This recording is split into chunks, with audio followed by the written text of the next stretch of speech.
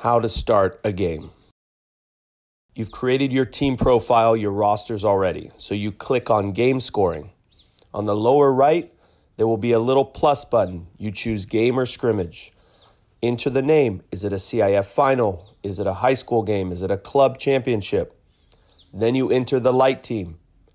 You should go and it'll get a copy of all the rosters you've created. You choose your light team roster.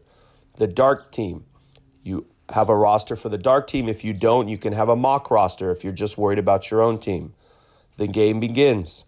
Now, to put a player in field, you click the starting lineup, the player's number, and you click on the field player position or the goalie position. Once both teams are full, the rosters and the game is ready to begin.